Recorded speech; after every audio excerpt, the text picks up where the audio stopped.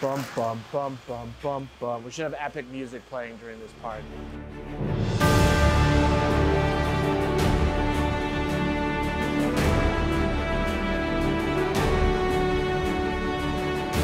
Hey everyone, Andrew from Alpha. Today we want to show you a quick video about some of our technology advancements we're working on here. We're always continuing to try and make our process better, make a better product, make it more efficient.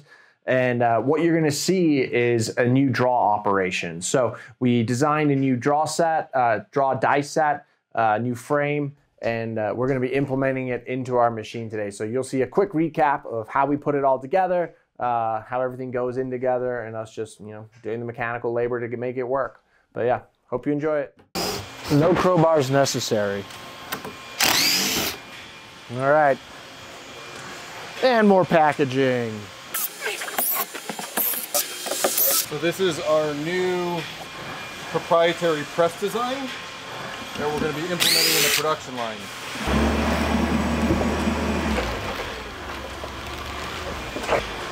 Keep going up. Keep going up. Bum, bum, bum, bum, bum, bum. We should have epic music playing during this part.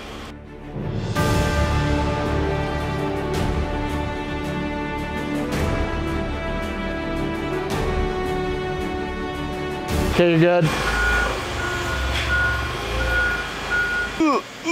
Oh, loose. Yeah. It's a new die set.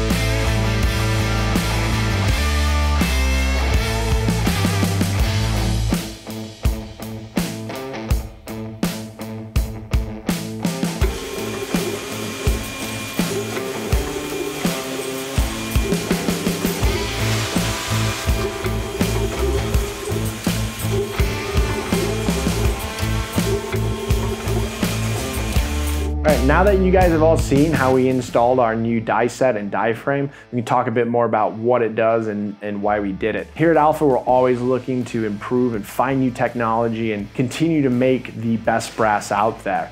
And so what this did for us is it's improving how we actually draw the tube out. It's going to increase our consistency of wall thickness. As a manufacturer, it's going to help with certain efficiencies. It's going to help with scrap rates. It's going to help with throughput. It's designed to run at higher rates, and so that's another improvement that you'll see coming down the road here.